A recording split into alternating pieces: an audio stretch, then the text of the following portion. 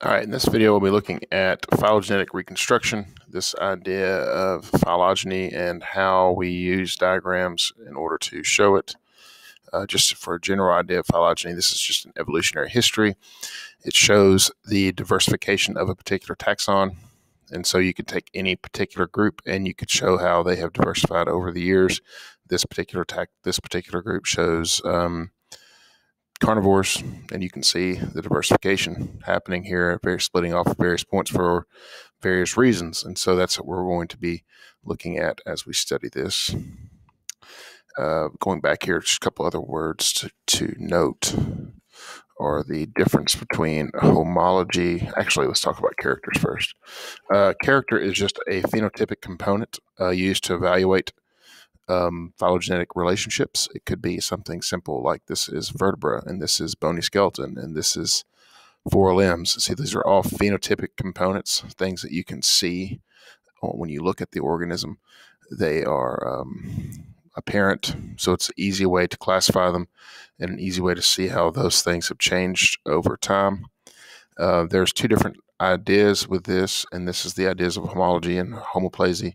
Homology is a character sharing that results from common ancestry, and so you can see here homology is if this is the trait or this is the character, it's shared all through the whole common ancestry shares it, whereas homeoplasy is where a character is shared but doesn't necessarily come from common descent. So you have wings on birds and wings on insects, but that doesn't necessarily mean that they have a common descent. Whereas everything from this point forward, say, has a vertebra, and so they're all share that trait, and that is would be a homology.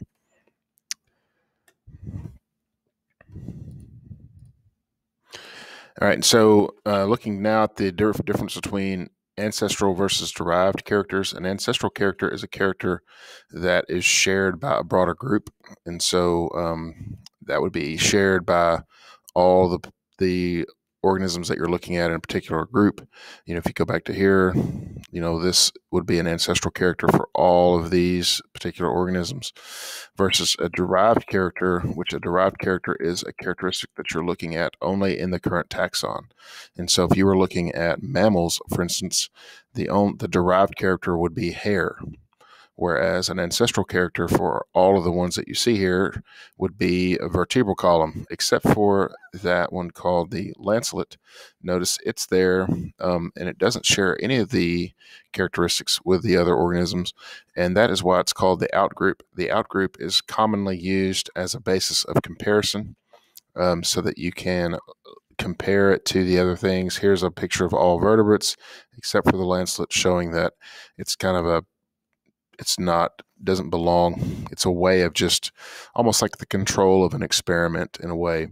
And one of the things that one of the terms that you can use concerning these different groups is a clade. And it's just a clade is an ancestral species and all of its descendants. And so you could pick anything to be a clade. And so if you have this ancestral species right here, that is the descendants of all reptiles and mammals, you could say this is my clade. Or if you wanted to do all vertebrates, you have a much bigger clade at that point. And so a clade is just a term for a particular group that you are studying, and that leads to this next term, which is cladistics. And cladistics is just the study of this, breaking groups into clades. You can see some of the different ways you can do that just based on this picture. It's there's a lot of different ways to look at this. Here's a couple of these. I can move this over again. You can see that there is some that's called Synapomorphy. And Synapomorphy is when the derived character is shared by all the members of a particular clade that you're looking at. And so this derived trait would be the black trait here, and synapomorphy is when all of those characteristics are shared by that trait. It arises from common ancestry. So an example would be that all mammals have hair and mammillary glands. Reptiles, which may be out here on this branch, do not share that, and so that wouldn't be a synapomorphy. Whereas a plesiomorphy, which you can see here, shows where the ancestral character is shared by the outgroup, meaning that the only thing that these two groups have in common is all the way down here at the bottom. And so a plesiomorphy, this would be an example of reptiles and mammals. They have this, if this is mammals and this is reptiles, they share this ancestral trait as opposed to sharing a derived trait with one another. And this allows you to create things like cladograms, like you saw on this other picture back here, and phylogenetic trees, which is a more broader look at things and gives you a better picture of time and how time exists, because the longer those lines are, the more time has passed. How are these things decided? There's a couple of ways these things are decided. One of them is comparative morphology. This is where organismal structures have they look similar to one another, but they don't necessarily have a similar function. And so you can compare the shape and size and structure of different pieces, and it will show you their relation to one another. There's also comparative embryology, which is a form of comparative morphology. You can see the different shapes of the embryos here, and they can show you how things change over time, even from the embryonic state. There is comparative biochemistry, which looks at things like amino acids and looks at DNA sequences. So here you can see this gene has this sequence very similar, and there are some slight differences as you get out into the further regions, and there's going to be more similarities with things that are more closely related.